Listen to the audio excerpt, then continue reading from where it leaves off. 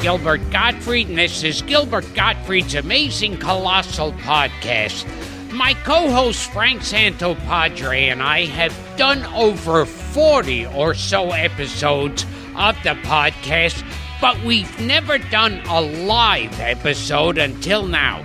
A week ago, we took part in a New York City Podfest, where we sat down in Fontana's bar in front of a live audience with my old pal, Susie Essman. We think it turned out pretty well. Listen for yourself. Ladies and gentlemen, please welcome to the stage Gilbert Gottfried's Amazing Colossal podcast!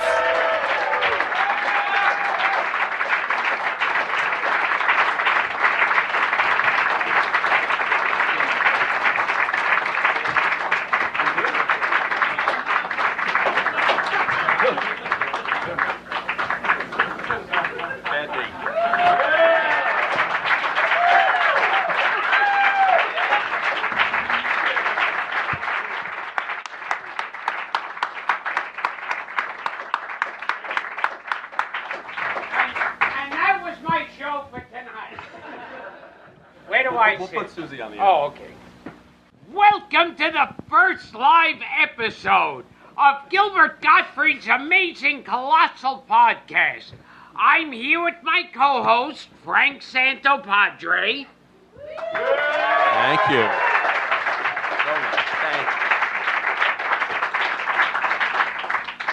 And tonight we're joined by an original and audacious stand-up comedian and actress who's appeared in movies with people like Bruce Willis, Samuel L. Jackson, and John Travolta, and in hit shows like American Dad, Blue Bloods, Law and Order, and The King of Queens. But she's probably best known for her unforgettable role as Larry David's arch enemy, Susie Green, on HBO's Curb Your Enthusiasm. Please welcome our friend and the always shy and retiring Susie Essman.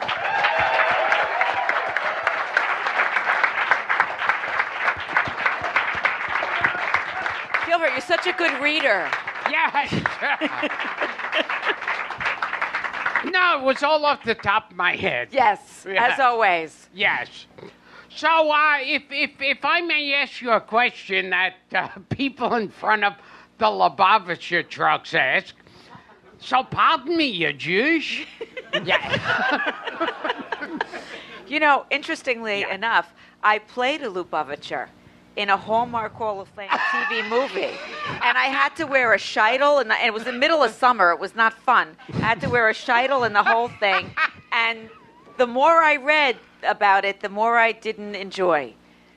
Now, do you know if there's any actual truth to that thing of Hasidic Jews with the hole With in the the sheet? sheet? I knew you were going to ask me that. Yeah. How did I know you were going to go there?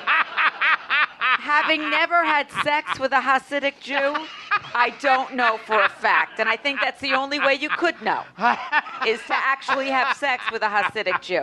They don't want me. Actually, you know what? Did you ever do this? The worst gig I ever did in my life, ever, was this Hasidic cafe in Borough Park. Did you do this? Louis Veranda booked it. Oh, no. It was in Borough Park. It was a Hasidic cafe, and no women, only men were allowed in. And they had comedy. They had comedy. And I've never died a death. I mean, you're so used to dying in a way that nobody else is. That is. I never died a death like I did. Everything about me offended them. They wanted a minstrel show. Everything about me offended them. It was death. Do you know, can I just tell the audience? Years ago, I met Gilbert at Catch a Rising Star, like, 1983, 84, something like that. Yeah. And when they would have, like, stragglers at the end of the night, there'd be, like, 2-3 people that wouldn't leave. They would put Gilbert on to clear the room. Right. Gilbert, and who else do they put on to clear the room? Oh, wait. Larry David. Oh, my God, They used to put you and Larry David on to clear the room. because with me, I didn't give a fuck whether they were laughing or not. He didn't care. He would just go on like, blind and they'd be booing me, and I didn't care, and I'd go worse and worse. Right. And Larry would actually get in fights. Yes, with he people would. in the audience. Larry would, like, if he's here, if everybody's laughing, one person looked at their watch. That's it. He's riveted on the one person that looks at their watch and starting some fight. I remember once. And we used to all go watch him because you never knew. Oh, yeah. Something interesting was going to happen because he was going to start a Quite fight. often, there'd be him and an audience member going out into the street. Right. And the club would pull them apart. Right. That's how. One time I remember he was doing a bit about a bungalow, and a woman in the audience said something about what's a bungalow. This set him off into maybe 3 hours of tirades. It was quite interesting to watch. But no, you were a different animal. You didn't give a shit. Yes. Yeah, you'd be ripping up tissue paper into squares. You didn't care. Do you remember the first time you saw him, Susie? The first time you saw Gilbert? I saw Gilbert, I opened for him at Caroline's on 8th Avenue and 28th Street. And Richard Belzer had asked me to open for him. I was introduced by Lenny, who died recently, Richard's brother. And then Caroline saw me and asked me then to open for Gilbert. And I didn't know who Gilbert was. And everybody said, oh, wait till you meet Gilbert. He's the funniest thing in the world. He's brilliant, but a little odd. So I opened for him. And I think at that time I was just doing characters. I had never spoken. When I first started, I just did characters. I was too scared to speak in my own voice. And I remember I was in the Village, and at that time, I don't know if you remember this, Caroline's used to have posters plastered all over the city with your picture on it. So there was a picture of Gilbert in some big afro, and it was in Sheridan Square. I remember this so well, and I had been in the business for like maybe 3 months, and then I see underneath it said opening act Susie Essman. And I remember I got the chills because not that I was listed under Gilbert, but that it was like, oh my God, I'm really in this business now. I'm like on a poster with my name and there's Gilbert's Fotch. And I remember that so well that it was like a moment. It was 1984 when I was like, oh my God, I'm a comedian. I'm a legitimate comedian. Then, of course, I met him and I realized he was all forced. Short-lived. Oh, and I remember, if we could go back, we were talking about Larry David. I remembered one story. That one time Larry was on stage and he was bombing horribly. And he got into an argument with some guy in the audience, and the guy says, hey, your mother fucks my dog. And Larry goes, oh, yeah? Well, I bet your dog doesn't enjoy it.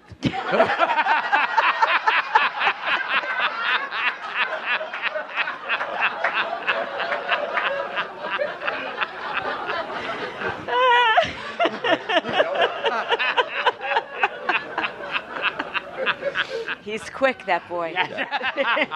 And Larry wrote a special for Gilbert, which not a lot of people know. Oh, Norman's Corner? Yes. Norman's Corner. Yeah. Norman's Corner. It was so bad that it almost kept, when he was trying to get the deal for Seinfeld, the studio said, wait, who's writing it? Larry David?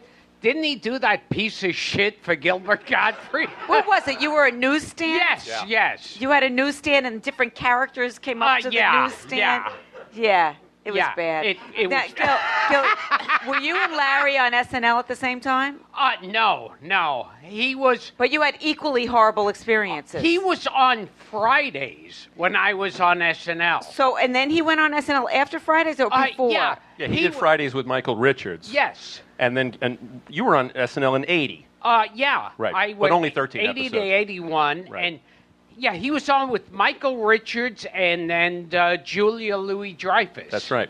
Yeah, Larry was post-Gilbert on SNL. Oh, so then Larry went to SNL after you. Right. He was in the Brad Hall. They never Julia wanted Louis. me, SNL. You auditioned? Oh, I of auditioned times? all the time, and Yeah. I did all these characters. They had no I was too Jewish. They had no interest in me whatsoever. You? After they had, after you, they gave up on the Jews. Is what happened.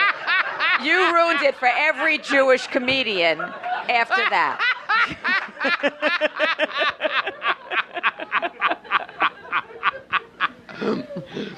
But what was your first appearance anywhere? When I was 8 and I was at sleepaway camp. Not that far back. But it's interesting because they were doing The Wizard of Oz. So I wanted to be Dorothy so bad. And I have a decent singing voice. And I auditioned and I sang Over the Rainbow and I was crying. And they gave it to some little blonde who couldn't act her way out of a paper bag. And me, they gave the Wicked Witch of the West. So, and the part was pantomime. They had the witch pantomime. And I was like, fuck this shit. And I went to the counselor. I said, can I write my own part? So she said yes. So I did, and I did a whole melting scene. I was very careful not to make it Margaret Hamilton, to make it different, but equally as, effective. I don't want to be derivative of Margaret Hamilton. At 8, I didn't want to be derivative of Margaret Hamilton and to end up doing Maxwell House commercials. So that's right. So then after I died, I was supposed to sneak under the curtain, because I was dead. But instead, I got so many applause, I had to stand up out of my death and take a bow. And then at curtain call, I got more applause than Dorothy. And that's when I knew, you don't want to play the ingenue. You want to play the wicked fucking witch. You want to play like the character. So at 8 years old, I got that they didn't want me as the ingenue. And you know what? I didn't want them. So that's when I started realizing that I was going to be a character actress. At 8. Much more fun to be the witch. Think Linda. So that was my first, Then it took me many, many years before I got on stage again. Well, tell us a little bit about that. In your 20s, you were a little bit aimless. You didn't know what you wanted to do. Right. You were depressed. I was depressed. I was very depressed. I was living with a bad guy. I was selling drugs. I was in a very bad place. And friends, I was waitressing. Friends, I used to go back into the kitchen and imitate all the customers. That's how I kept myself entertained. And my friends that I was waiting with kind of dared me or forced me to get up at an open mic, which I then did. But I used to just do these characters, like, I don't know, whoever. They're people from my family, which was psychotic, Let's get into the selling drugs part.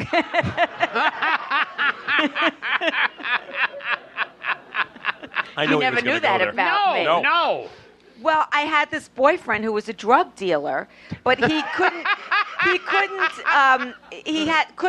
It was coke, and he couldn't. This was the '80s, and he couldn't. He used to do it. I never did it because why would I want a drug to make me more insane than I already was? I didn't want an up thing. I wanted tranquilizing things to shut me the fuck up. So he gave it all to me to take care of because he couldn't handle it. So it's like he put his little wife into business, and I was cute in those days. And I used to go around to Wall Street guys, and sell them drugs. And they gave me money, and that was it. And I kind of equate that it was easy. It was kind of like you make people laugh and they hand you money. You hand them cocaine and they give you money. Same shit.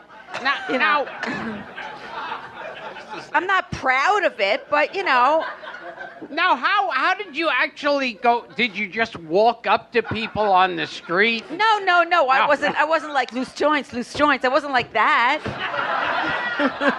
She's a businesswoman. I knew somebody, and they knew me, and then somebody else in their office, and then somebody else in their office. But then there would be guys at the apartment with guns, and it was not pretty. There would be mobster kind of guys around. I look back and I'm horrified. And now that I have daughters that age, I'm horrified by my entire behavior. Luckily, I found comedy to get me out of the drug dealing trade. If I didn't find stand-up, where the fuck would I be now? I don't know. Take us through that a little bit. You took a comedy class. I took a comedy class, and I was so scared. They would give us an assignment, I don't know what, write something about what you did last summer or whatever. And I was so scared that I would cut the next class because I was petrified to get up and talk in front of people. And then there was this guy, I went out with everybody from the class, and there was this one guy in the class who said, well, what if you do these characters? What if I just interview you and you improvise as the characters? So we did that one day, and I was getting laughs. So I was like, oh, wow, this is incredible. So then I kind of put an act together of these characters, and I went to an open mic night, at mostly Magic. Do you remember that on Carmine Street? Oh, They had an open mic on Tuesday nights, and I did I had got 5 minutes together, which I did in a minute and a half, because I was a wreck. And there were these guys there, Paul Herzig and Burt Levitt, and they came over to me and they said, we're opening up a comedy club called Comedy U, and we'd like you to work there. And I was like, yeah, fine. I gave them my number. Never got on stage again, was petrified, horrified that I did it. A couple of months later, they called me. They said, we're opening the club. We want you to come work there. Can you come down and do 10 minutes? And me, like a fucking idiot, said yes. I didn't have 10 minutes. 10 minutes stand-up is a lot. Oh, yeah. So I wrote 10 minutes, and I went, and they just kept on putting me on stage for like 6 months. I never went anywhere else. And that's where I met Joy. They had a women's comedy night, and that's where I met Joy Behar, and Rita Rudner was there, and Carol Leifer, and all these girls that were, had been doing it longer than me. That from there, I met more comedians, and then I went up to Catch a Rising. They wouldn't put me on stage at Catch a Rising Star for years. What was his name? Flip? Oh. That asshole wouldn't put me on. Wait. Rick Newman ran. Yeah, but no, this was post Rick. This was after Rick. There was Richard Fields who took after. What an asshole he was. So, anyway, but Lucian Hole put me on at the comic strip. He was my big. So, and then eventually I started developing, an act in my voice. I remember Ronnie Shakes, Oliver Sholem, was a great comedian, died young. He must have been, how old was he? Yeah, I think he was like 40. Yeah, had a heart attack. And I remember him saying to me, it takes at least 5 years before you find your voice as a comedian. I remember thinking, that's not going to be like that for me. I'll find it next month. But it took me like 10. It takes you a really long time to know who you are on stage, I think, and what you're, Gilbert has such a specific persona, and Very you're always specific. true to that persona. But, so it took me a long time to develop and figure out who I was on stage. But once I did, it was smooth sailing from there on. But it's like the amount of years where you just have no idea. No idea what you're doing, and you're doing it in front of people. You can't do it in the mirror at home. You can't really do it in a class. You could take a class in the very beginning, but you have to do it in front of strangers. And we would be at these clubs, Catch a Rising Star and the Comic Strip and, wherever. We would, and like on a Friday, Saturday night, we'd do like 5, 6, 7 shows a night. Remember? That's how we made our money. It was cash. And I see, when I started, there wasn't even the cab fare. There wasn't really? even the $5. Well, cab fare was like $7 they'd give Well, you were 15 when you started, right, Gilbert? Oh, yeah. And what then did you have to say at 15? Nothing.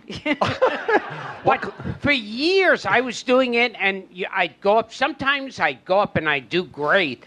And if you wanted like a seltzer or something, they charge you. Really? Yeah. Wow. But see, later on, I think we got really smart where we would just go to clubs that had food. Oh, yes. I don't know if you know this, but Gilbert is notoriously cheap. That's like a known fact. So we would have, you would do like on a Saturday night, you'd do like a few clubs uptown on the Upper East Side. Then you go downtown to like the Duplex and Green Street and blah, blah. And like Gilbert would always like find out where you were going and get in the cab with you and then never share the fare. I would go home from Catch on the 2nd Avenue bus. On the bus. He's in the middle of like a freezing cold night with snowing and raining. We'd see him standing on the corner, waiting from 77th Street and 1st Avenue to the Lower East Side on the bus. And I remember people who couldn't believe it, because I would do it every night. They would say to me, so, all right, 3 o'clock in the morning. And I go, oh, that's the 312 bus. And I know it down to the 2nd. Were they on time? Yeah. No. No. When did you decide that Gilbert was your favorite comic? Very shortly. Gilbert could make me laugh in a way that nobody else made me laugh. It's just like when he would just I don't know. He just hit a funny bone in me of almost like a childhood, giggle fest. But then we would laugh a lot together. Because I think part of that was like we would be at the clubs and we'd be hanging out at the bar. And we would talk about old movies a lot. Oh, yes. We always did. But then there were other people that we knew in common that we could make fun of to each other, which always tickled us tremendously. That was the most rewarding But part. whenever you badmouth another person, yeah, when you find out you hate all the same people, that's a bond. Right, for sure. That's a strong bond. And being a movie buff, I mean, when the first Right. time I saw Gilbert, I think I was a teenager at the comic strip. And being a movie buff, here's a comic doing references to Ben Gazzara, and Ted Bessel, and Norman Fell, and it was the strangest thing I'd ever seen in my life. And well, what happens when you're a kid? It's rewarding to somebody who grew up on that stuff. But yeah, when you're a kid and you're a movie buff, and when we were kids, there was no, VHS. You watched $1 Million Movie over and over. Or the 4:30 movie. The 4:30, the ding, ding, ding, ding, ding, ding. Right. And but when you found somebody else that had that passion, you thought you were a freak, and you were the only one that had that passion. And then when I would, go out and meet people, when I started being a comedian, there was other people that had these strange esoteric passions that knew who Norman Fell was. And you found a bond there in something that was really important, I think. How many people know who Norman Fell was? That's pretty good. That's because you're here. Let me tell you something. My husband knows who nobody is. Nobody. Tell us, when you met Jimmy, your husband, he had never seen you perform. He had never seen you on television. No, he had never seen me in Curb, because otherwise, why would he have gone out with me? It's like he didn't have cable, he didn't have HBO, and he thought I was this delightful woman. And then I didn't let him say. It's interesting because Joy Behar, who, as you know, is my best friend, she, when she first met Steve, her now husband, for a year she didn't tell him she was a comedian. Yeah, that's part of it. And it's I think it's men would go on the road, even Gilbert, before he was married to the lovely Dara, and get laid, okay? Women would go on the road, and nobody wanted anything to do with us. We were just like pariah. So a funny... I was getting laid on the road? Maybe not you. But women find funny men attractive. Men don't find funny women attractive as much. Because they were more scared, I guess. I don't know. Is that why Joy never told Steve that she was a comic? For the first year. She was year, afraid that he would not be attracted to her. She was afraid that he would just be, yeah, exactly. But she wanted to let him be the funny one. I think women say they find funny guys attractive. See, it's like now there are these women who will go, oh, see, I always was attracted to guys like Larry David. Right. And I think... well, there are a million guys just like Larry David wandering up and down. Why don't you want to go after them and fuck them? Because they're... can I tell you something? Because they're not. I get this all the time. I get this constantly where men come up to me, at Zabar's or whatever, and say to me, I'm exactly like Larry David. And I have to hold myself back from saying, no, you're annoying. You're an annoying Jewish accountant from Great Neck. Larry is a genius. You're just a neurotic, annoying schlepper, basically. Hilarious. Gilbert,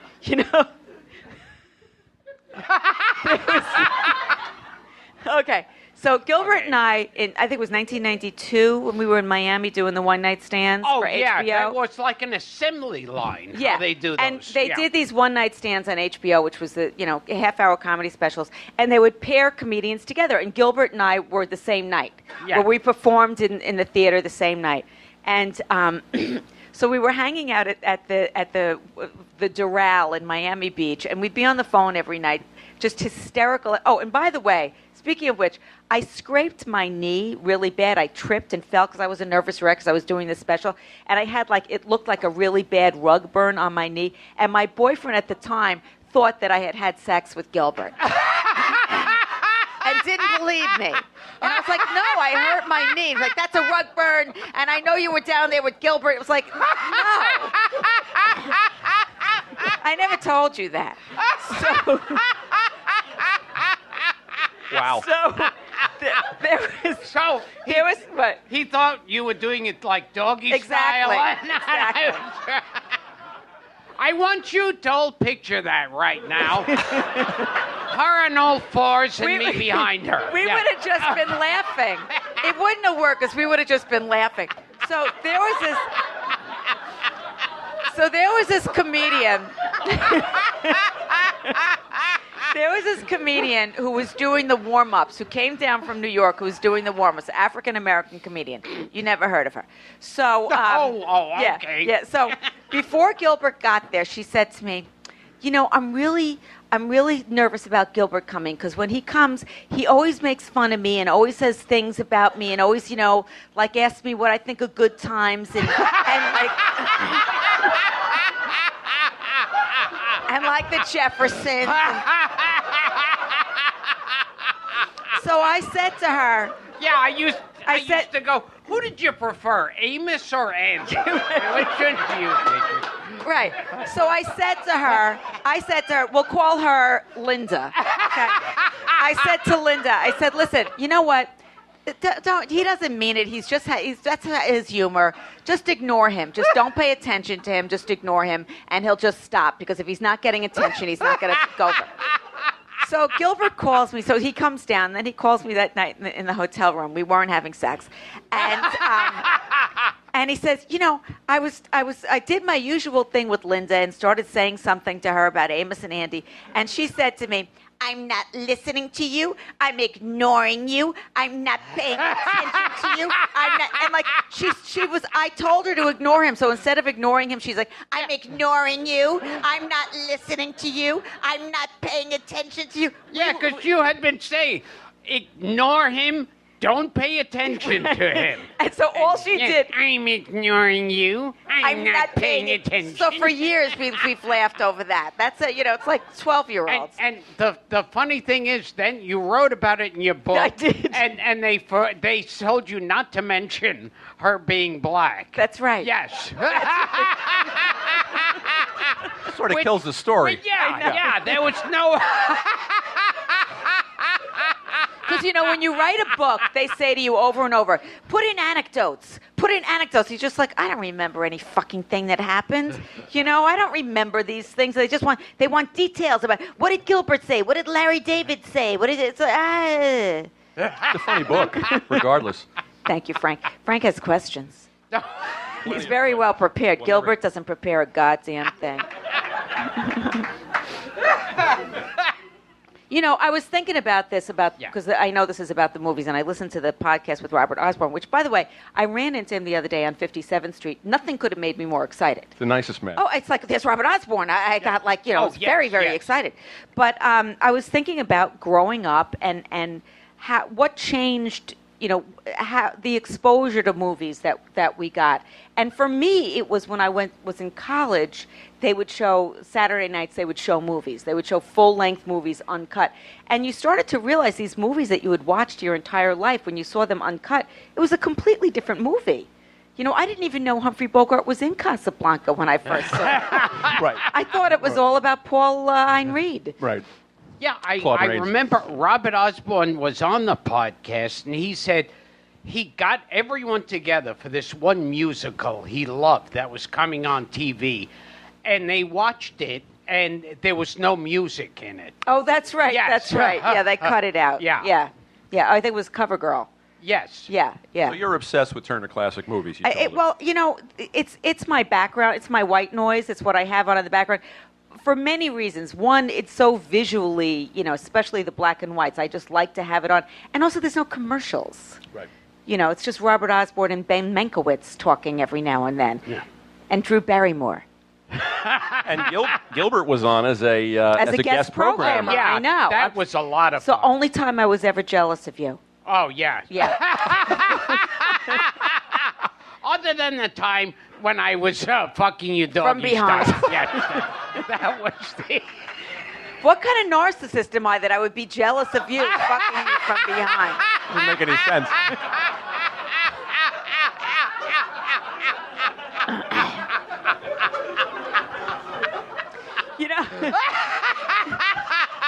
You know what's interesting, though, about the movies? I was thinking about this. When I watched movies when I was a kid, or even TV shows, what we grew up on, the Donna Reed and Leave It to Beaver and blah, blah, Father Knows Best, or just seeing, the movies from the 40s, it never had anything to do with me. It was always pure fantasy because it so completely had nothing to do with my upbringing.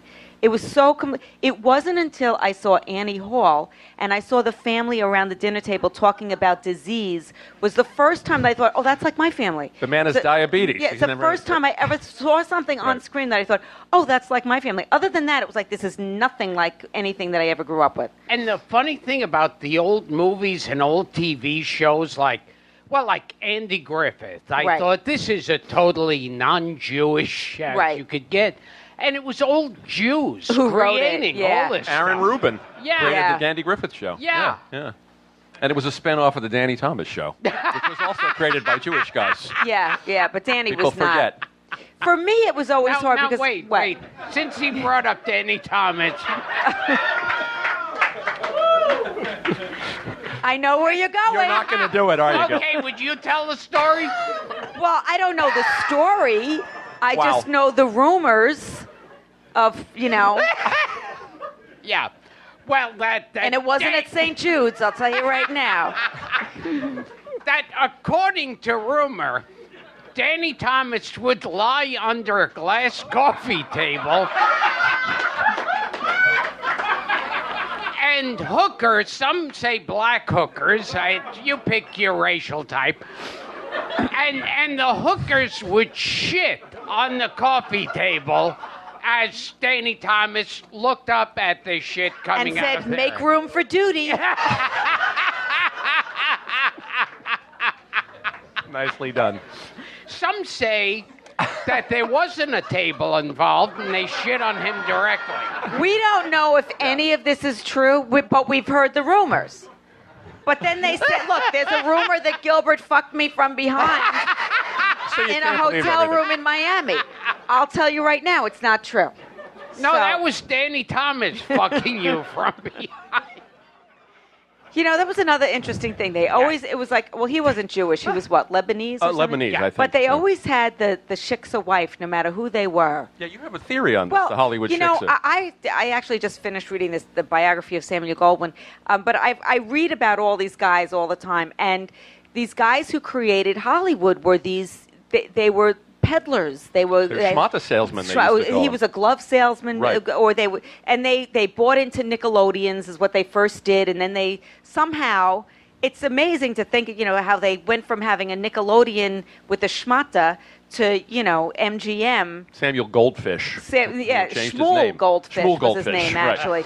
Right. But, these are the guys that created Hollywood, and they were so worried about assimilation. And they were the ones that created the shiksa goddess, which has ruined my career all these fucking years. But because they all married non-Jewish girls. They all, Louis B. Mayer converted to be Episcopalian. They were so worried, and rightfully so, because there was a huge movement about, Jews owned the entire industry, and in the 30s, and so they were frightened about that they were bent over backwards to be not Jewish and to not have any kind of, even though all the writers were Jewish and all the directors, Billy Wilder and William Wilder and Mankiewicz's and blah, blah. I forget, one of the movie studio heads, old Jew, and he changed his birthday. I think it was either to make it Christmas or 4th of July. That was Louis B. Mayer, I think. Mayer. I think it was Louis B. Mayer, yeah. It was incredible. And they all raised their kids like Christians. Yes, well, his wife was Catholic and his kids were raised Catholic. But yeah, it was all about, in television, I also have this theory that all the television, not all, I don't want to go into that conspiracy, but a lot of television executives were Jewish guys, and it was okay for them to have the funny Jewish guys, the Seinfelds and the Paul Reisers and the blah, blah, blah. But the Jewish women, that just reminded them of their mother and their sister, and so that it couldn't be. They couldn't have us. And it's funny, I remember reading that when they were creating Golden Girls. Yeah. The heads of the studio said to them, look, there's two things that people hate. Divorced women and Jews. Really? So they all acted very Jewish, like B. Arthur and the mother. But they said they were Italian. Yeah, right. You could get away with it. You're a lot like George Costanza. Right. Yeah. I always wondered about that. Yeah, Why did George Costanza... With Jerry Stiller as his father. Because wasn't the... Right. Very strange. If that's not Jewy Jujuman, I don't know who is. Yeah, Seinfeld was the most Jewish show in the world. Right. And none of them was supposed to be Jews. I know. Well, Larry kind of corrected that in Curb. And, totally Jewed it up in Curb in a way that... Well, if the George Costanza character was based on Larry, which he was, why was the decision made to make him Italian? Because it was more acceptable in some ways. Frank Santo Padre. Ah, there you go. and I changed it. It was Fishbine originally. Sorry. And Elaine was a total Jewish girl. Yeah, well, Julia's Jewish. Yeah. She's a French Jew, yeah. But they made her, Elaine Bennis. Yeah, decoy. Yeah. And I've also heard you say it's strange that Seinfeld's a mega hit, and it's a very Jewish show. Yeah. And you would think that in an industry where everyone loves to imitate success. Well, even more to the point, Frank, is when I was first coming up as a comic, The Nanny was a hugely popular show. And that was this, Jewish girl from Queens with a heavy New York accent. So the networks are not that, they're always copycatting. If something's a hit, then they try. Of course. So you would have if that's a huge hit, who are they going to try to develop something with after that? No, they thought it was an aberration. They thought The Nanny was an anomaly, that it shouldn't have been. Exactly. And obviously they thought the same thing about Seinfeld. Yeah. Because there was no other Jewish show. And yet, Larry went on to do Curb, which was hugely successful. Not in the way that Seinfeld was, because it was HBO, not network, but hugely Well, they tried successful. what's his name, Silverman, in a show called The Single Guy. Oh yeah. What's that actor's name? Help me out. I don't remember. He was from Jonathan Silverman. Yes. From Weekend at Bernie's. That was their attempt. There were a couple. Friends was supposed to be another Seinfeld, but nobody was Jewish. And then there was that I guess show Ross and Monica. called It's Like You Know. That was Peter Melman's show. Yeah. One of the Seinfeld writers. Yes. They tried. That was the L.A. Seinfeld. You know what? It's really hard to make a hit show regardless of whether you're Jewish or not. May I just say? It's like there's so many things that go into it, and so much. You could have a great cast and great writing, and just somehow, Seinfeld. Something about Seinfeld just clicked, and the chemistry of it worked, and But it's really, really hard to get a show that the public likes and the network likes, and to keep it on the air. It's almost impossible. And when they try to create something, and it's like, it's a cliche that you'll see in comedy bits, but they actually do sell stuff by going, well, it's kind of Seinfeld meets Law and Order. Right. It's like, Right. Meets Lost. But it's like William Goldman famously said, nobody knows anything. It's true. You just don't know what's going to work, and you don't know. You could see it in movies. You could see a great cast, and it just falls apart, and it doesn't work, and then something else is just magic. You watch, like we mentioned Casablanca. Why is that movie so magical, and why does every piece of it works every time you watch it? It just does. Who knows? What would it have been with Ronald Reagan? With Ronald, and yet the script wasn't written until they were writing it day by day, and nobody knew it was going to be that. It's just. They expected that movie to be a disaster, right? Because everything was wrong with it. Exactly, and yet it's one of the greatest movies ever made, and I could watch it over and over and over again. So it's just you can't decide on what these things are. Happy accidents. And what's fascinating about Casablanca to me, going back to the Jews again, is most of the Nazi army were Jewish actors from Germany. Right. And they were like in these tiny parts in Casablanca where they'd have like one line. It would be like a Jew from Europe who used to be a major star there. Yeah. Well, it was sad what happened to all those great German. I mean, the German film industry was huge, and again, but a lot of those people, William Wyler and Billy Wilder and all those, the von Sternbergs and all those people came to the U.S. Michael Curtiz, who directed Michael Curtiz and created an amazing industry. From that, Billy Wilder is to me the most amazing of all of them because he wrote some of the wittiest, most amazing scripts, and English. Taught himself English first. He didn't speak English. Yeah, I know, it's incredible. You know, it was his second language. And he wrote great scripts even before he started directing. And funny, you know, Some Like It Hot. I mean, just really funny. So many. And to have humor in another language, I think, is really difficult. Although you've been doing it for many years, Gilly.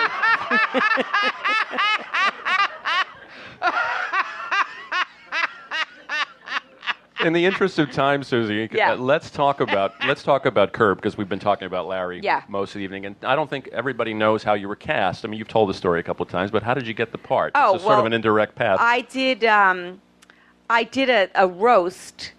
Gilbert's king of the roasts, you know, but roasts are hard. You see, you're really good at it because you're so jokey. For me, roasts are really hard, you know. I did a roast of Jerry Stiller. Were you on that roast? No. Okay. No wonder it was so bad. So I did a roast of Jerry Stiller, and it was the Friars Club roast, and it was aired on Comedy Central. And Comedy Central, the Friars Club put me in to be on the roast because I had done several. I had done a Danny Aiello roast where he cried, and didn't Belzer make him cry? Well, no, the Danny Aiello roast. He had this. Joy was the roast master. She was the first female roast master. And he had his show. What was the name of that show? Della Ventura. Della Ventura had just come out. And the reviews were just fucking brutal. I mean, they just ripped him a new asshole. And Richard Belzer gets up at the roast and reads the reviews.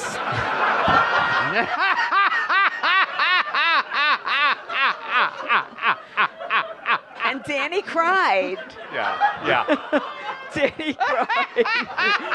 He's a very sentimental guy, Danny. You know, he's a sweetheart. They had him on the show. I know. I love Danny. He's a very sweet guy. But he couldn't, you know, bells are so mean, you know. So, and I say that lovingly. So, anyway, the Comedy Central said they didn't want me. I was too female, too old, too Jewish, whatever. I was not their demographic, which is this other demographic thing pisses the fuck me off. So, so anyway, the Friars Club pushed for it, and I had laryngitis, which I think was emotional. I worked really hard on that roast, and I worked with our friend Larry Ambrose, who was a great writer. And I had lines like, you know, on the dais, my opening line was, Alan King, do you ever think you'd live so long that your prostate would be as big as your ego, you know? And Maury Povich, I said, Maury, we all wondered why you married Connie Chung. Then I realized we all know Jews love to eat Chinese. And, you know, it was very jokey, which is not really my style, but it was very jokey. And then Larry David saw that. And I hadn't seen him in years because he moved to L.A. You know, we used to all hang out, but then he moved to L.A. and who saw him? And he married Lori, who saw him. And he saw it when Comedy Central aired it. No, he actually saw it before that because Jason was Jason Alexander was the roast master. Right.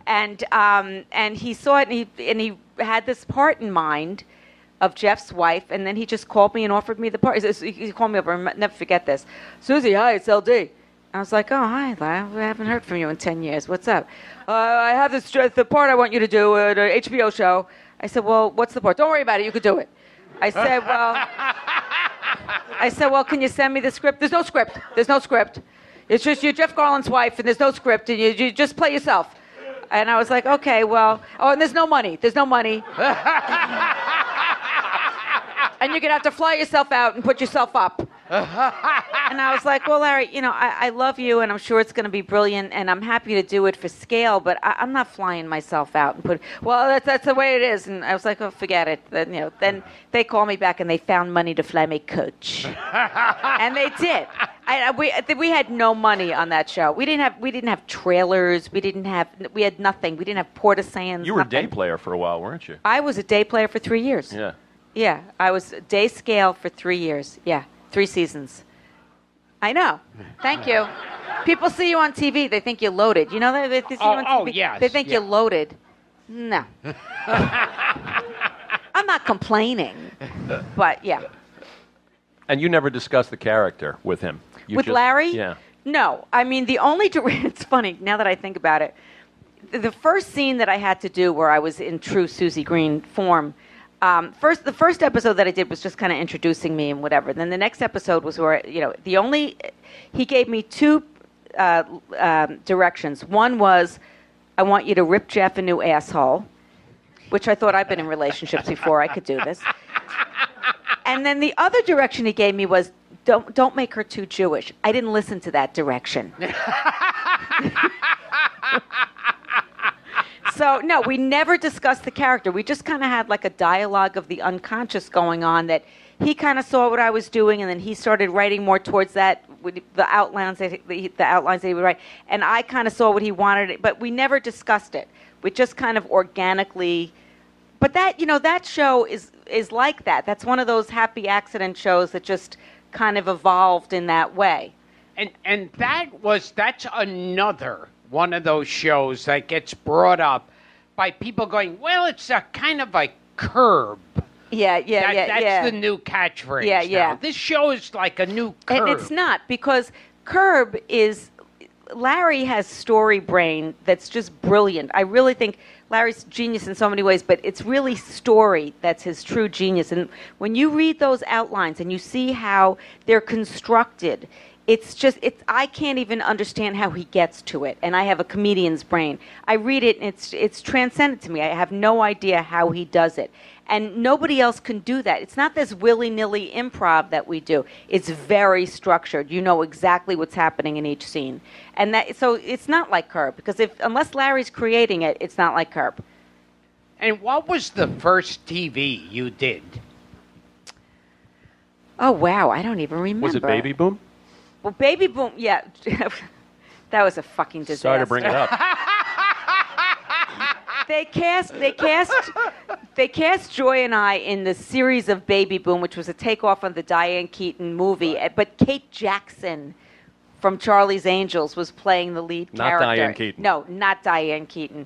But it was Charles Shire and Nancy Myers who created the movie. And they cast Joy as a German nanny, okay? Like a Helga von Brunhilde. Yeah.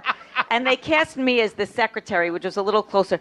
But the whole thing, we went out to L.A., we were miserable. We were just, the whole thing was a nightmare. I think it lasted 13 episodes, but it was just, the last I remember of Kate Jackson was the last night she took us to dinner at Spago.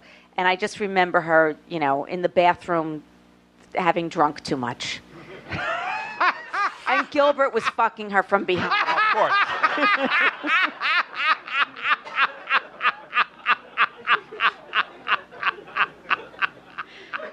Can I get sued for saying something like that on a podcast? What is a podcast? What's a pod? Why is it a pod? That's a good question.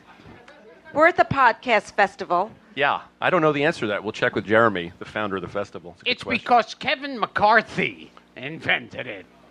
Oh, the pods. Yeah, okay. See? Yes, I get it. Who gets that reference? No one caught that. I get it. Yeah. Thank you. Yes, Frank. What was your favorite Curb episode? I know people ask you this. I have different ones. Each season there's a new different one. Like I loved the last season. I loved the one where if you would have said to me those days at Catch a Rising Star that someday I was going to be driving around Harlem having an orgasm in a car next to Larry. Oh, that's a great one. The broken car. And being paid for it. I would have said no fucking way. You know what's interesting? If you would have said to anybody at the bar in those days at Catch a Rising Star that Larry David was going to be richer than all of us combined, we would have said no. Insane. Yeah. No, we never would have believed it. Yeah. And yet he is. It's amazing. I thought he was one of those people that he would either be like a multi-billionaire that he is or be homeless. Be homeless, which is what he thought he was going to be. He thought he was going to be homeless. I like his line that he says, I went from being a poor schmuck to a rich prick. You're right.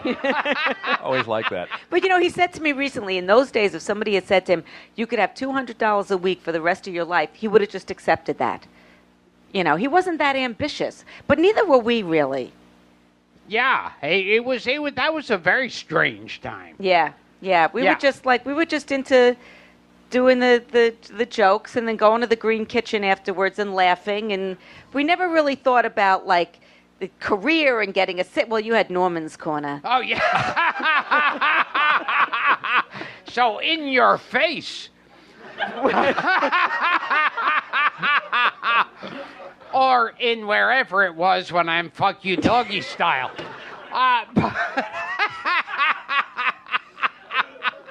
I have to say, Susie, I'm partial to the episode with Sherry O'Terry as the crazy nanny. That was a great... There's a lot of great episodes. Pushes you out the window. I love the doll. The doll's great. Because what's more fun... Where's the fucking head? Yeah, what's more fun than being able to scream, "Give me the fucking head!"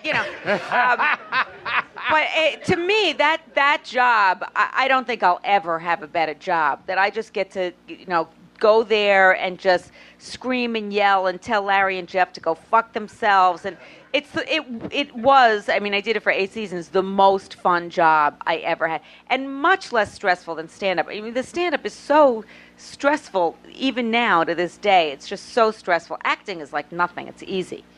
Yeah, people don't realize how different it is stand-up than acting. Acting is like you get up from your chair, they go, okay, come this way, say this line. Especially, don't you love doing cartoons, voiceovers? Oh, my God, It's the most fun. Yeah, it's really fun. Tell us about that. You did Bolt. Because you go, it's hard. I don't want to say it's hard. It's draining, because you're by yourself in a room with headphones and you're acting with a dog or a cat or a pigeon or whatever the fuck you're acting with. But you're by yourself. The pigeon's not really there. And so you have to do the line like 10 different times, all different ways, faster, slower, louder, softer. But I enjoy it. I enjoy voiceover. Oh, it's a lot of fun. Yeah. But it is like you're... And the residuals are nice. Oh, yeah. Yeah. And you're almost never with the other people. Never. I've never been. Yeah. Like, have you ever been with the other people? Well, I love hearing those stories of like, oh my God, during Aladdin when Gilbert Gottfried and Robin Williams got together, I never ran into them once. Really? Yeah. You didn't work with Robin the entire time you were doing Aladdin? Not once. Did you work with anybody?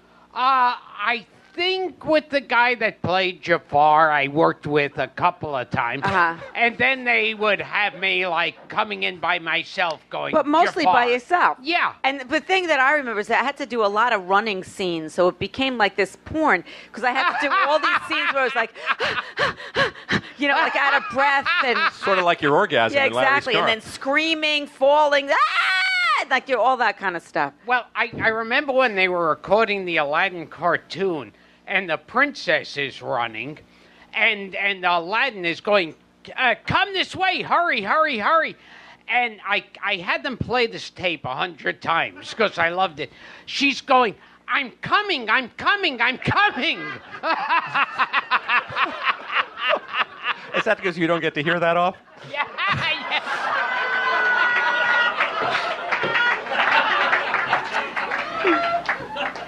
I heard it once. In Miami. Yes. when I was doggy fucking Susie.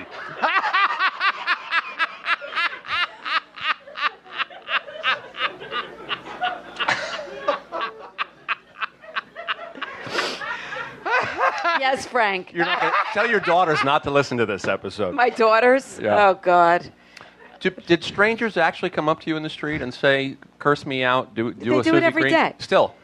Constantly. People want me to tell them to go fuck themselves. I'm not always in the mood. You're going about your day, you're buying produce, you whatever, and people just like gleefully want you to just curse at them. It's like, it's a job. It's work. Yeah, it's work. Yeah. It's... And by the way, you don't get it for free. Right. Right? Yeah, I can't tell you to go fuck yourself for free. Exactly. Yeah. And what am I going to take $10 on the street? It's bad form. You should rap. Oh, we're rapping? Oh, yeah. We haven't even talked about the movies. Okay, talk about the movies. I have nothing to say. What's your favorite? You told me on the phone, gangster pictures and musicals are your two weaknesses. Yeah. So give us a gangster picture. My favorite gangster picture? Yeah. Desert Island movie. Maltese Falcon. Really? Oh, great. Yeah, just because the dialogue, you're cracking foxy on me, and it's just. I think John Huston wrote that, didn't he? He did. It was Dashiell Hammett, but First I think picture. Yeah. So I would say that. I really prefer the Asphalt Jungle from John Huston. I know that's. Well, I love that also. That's Say Marilyn that. Monroe's Yeah. first. Just love that one. Yes, she was very. What, Gil? No, I was just going to say that Maltese Falcon is one of those movies where if you had never seen Bogart, Peter Lorre, Sidney Greenstreet, or Elijah Cook, and you said, just show me one thing that explains. That would be And one of my favorite scenes is the very end when they find out that the Maltese Falcon's friend, and Peter Lorre says, "You stupid fathead! You bloated idiot!" It's one of my favorite things. I think I kind of stole that from him in my Susie Green years. You did. You borrowed from Peter Lorre. Exactly. Would never have figured that. I remember one of my favorite scenes there is when they're all yelling at each other. Bogart, Astor, and Laurie, and the cops are trying to figure out. And Laurie picks up his cane and starts sneaking out. And they go, "Where do you think you're going?" And he goes, "I'm not going anywhere. It's getting quite late."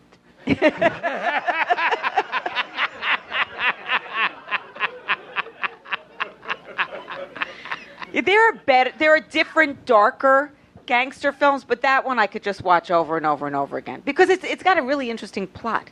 But the golden, jewel-encrusted falcon, what a load of shit that was. Yes, the MacGuffin. Yeah, the MacGuffin. Right. Yeah, exactly. And musicals, my favorite musical, I don't know, The Bandwagon probably. We talked to Julie Newmar on the podcast. Well, that would be Seven Brides for Seven Brothers. Yeah, she was she's in The Bandwagon, too. Is she in The Bandwagon? Yeah, she's a dancer. She's very large. Yeah. She was statuesque. They had to put her in the back. Yeah. She was... Yeah, but The Bandwagon, well, any Fred Astaire would be. I used to wake up, I used to set my alarm, because on Channel 9 they would have Fred and Ginger movies at 1 o'clock in the morning, remember that? Oh, and I would set my alarm to watch them, because that to me was just pure joy and delight to watch that. And I remember the first time I saw Abbott and Costello meet Frankenstein. Did nothing for me. Yeah. That's a boy thing. No, that's Three Stooges. Abbott and Costello, like Three Stooges. Yeah. No, I would have rather watched Shirley Temple movies, which I did every Saturday morning. Yeah, no, you liked Abbott and Costello. Oh, I loved it. Well, you used to do that whole bit about Abbott and Costello. Da-da-da-da. Remember that thing you used to do? Yeah, oh, it's so hard to explain to people. Yes, well. He used to do Lou Costello and Citizen Kane. Can you do that? Yes.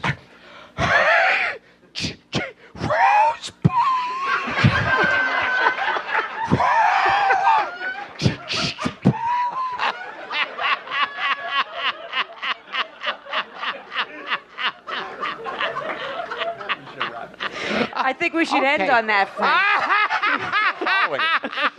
So, do you have anything to plug? Yeah. What's coming up, Susie? Oh, I don't know. I got a lot of gigs, which I'm dreading every single one of them. You and me both. Oh, Isn't God. that funny? Oh, God. Yeah, but yeah, it's fun. It's good. Yeah. You make the people laugh and they pay you money, and I'm very thankful that they still laugh and they still pay me. In my old age, almost 60. Gilbert and I are the same age, which we found out that day in Miami. No.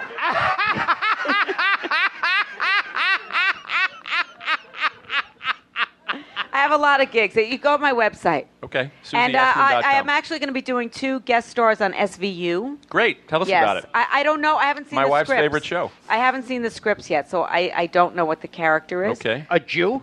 Maybe. Maybe a Jew lawyer. Go figure.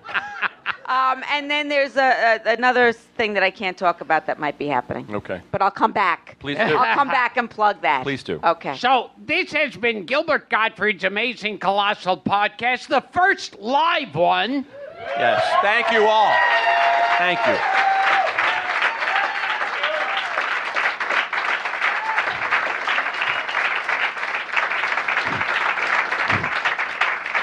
With me and my co-host, Frank Santopadre, and our guest and friend, Susie Essman. Thank you.